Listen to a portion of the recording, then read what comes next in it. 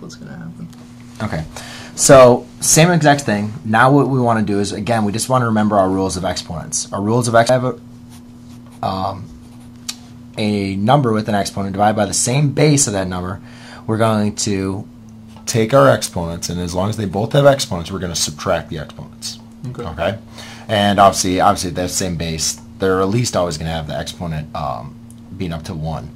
So we're always going to be subtracting exponents. The next thing, just to remind you, is if I have a number raised to a negative exponent, we can put that as 1 over x to the m. And the same thing is, if I have it as a denominator that's negative, I can put it up as a numerator positive. Okay? So now we're just going to divide. Now, obviously, it's not divided into 3, right?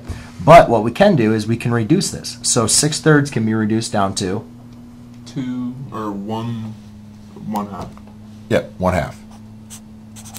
Okay, so I'm going to reduce that down to 1/2, and then I'm going to follow my rules of exponents.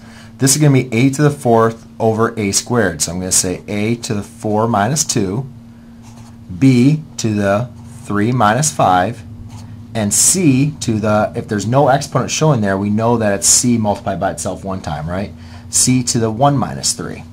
So now I just have 1/2 times a to the 4 minus 2 is a squared, b to the negative second, and then c to the negative second.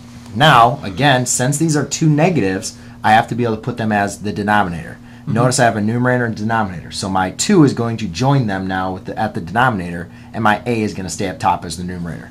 So my final answer is squared all over 2 times b squared c squared. Okay? Yep, makes sense.